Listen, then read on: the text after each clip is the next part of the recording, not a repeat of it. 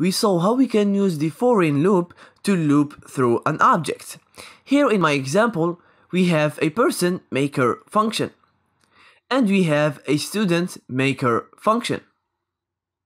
We are assigning the greet method to the person maker prototype, and also here the student is inheriting from the person.